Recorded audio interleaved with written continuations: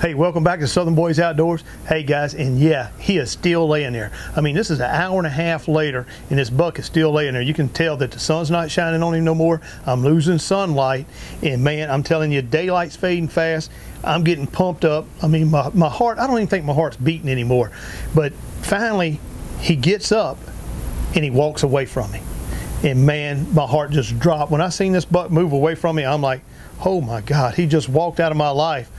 But I knew that he had a scrape line that started just south of me, and I could pick him up through the timber, and he was working his way back to me. And as he got closer, I seen him at the second scrape that he had, and I knew that he was coming this way. And guys, I put in a mock scrape, and this buck goes straight to that mock scrape, starts pawing the ground, peeing up and down his leg, rubbing his horns, his tarsal glands up in the tree. I mean, he's just going apes on this mock scrape that I put in. And self-filming is hard to keep your camera focused, move your camera and get set up on it. And finally he comes out and gives me a 15-yard broadside shot, and all of a sudden he's looking at me. And he's looking, me and him are looking eyeball to eyeball. I'm reaching over a limb with my bow, got my camera set up beside me. I got the XL, a spy point filming, and I'm looking down at this buck looking at me. And I'm like, oh my God.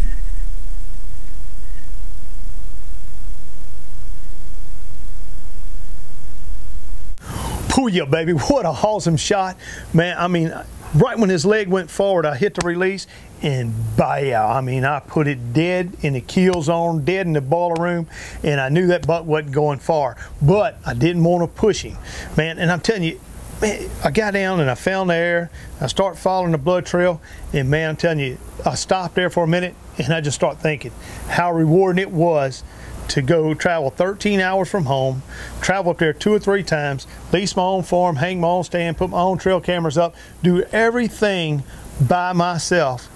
And when it all comes together like that and put an arrow through a nice Missouri 10-point, I couldn't be no more pumped up. Uh-oh. What we got? Uh-oh.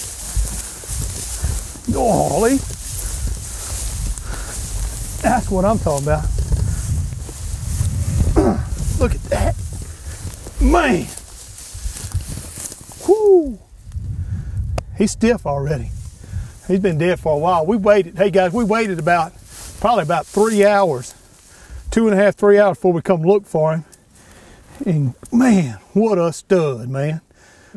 Man, just an awesome Missouri buck, guys. This is what you come to North Missouri for right here.